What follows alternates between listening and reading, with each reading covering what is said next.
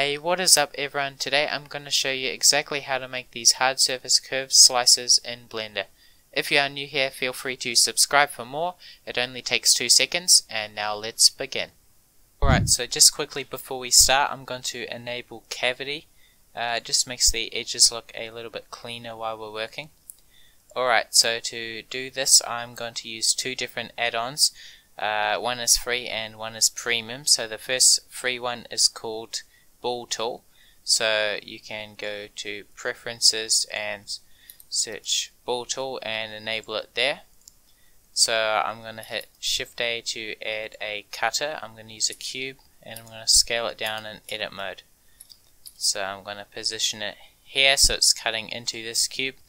And with Ball Tool enabled, what you want to do is shift select the object that you want to cut into and then hit Control / on your numpad, which will give us a slice cut. So now what you can do is click on our slice here and go to the modifiers panel and go and apply this boolean, but you'll see you get this error. It can't be applied to multi-user data. So what you want to do is go over to the object data panel, and what you want to do is hit this 2 here. So now it's a single user copy and we can go and apply it. Alright, so now we're able to edit this. That's why we applied it. So for example, I can go and hit Control B to bevel this and scroll up on my mouse wheel to add some more segments. And you can see this looks quite blocky, so I'll right click and shade smooth and enable auto smooth under the normals panel, and there we go.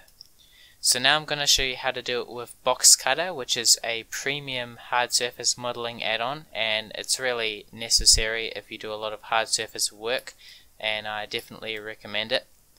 So with it enabled, you can hit Alt W or hit this little box here.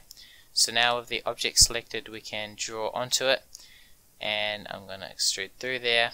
So hit X on your keyboard, so that will allow us to slice it, and we can click, and from now it's pretty much the same process.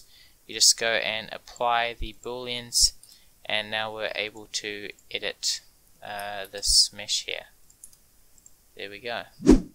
Alright, thanks for watching everyone. If you enjoyed this video, make sure to subscribe and like for more. I really appreciate it.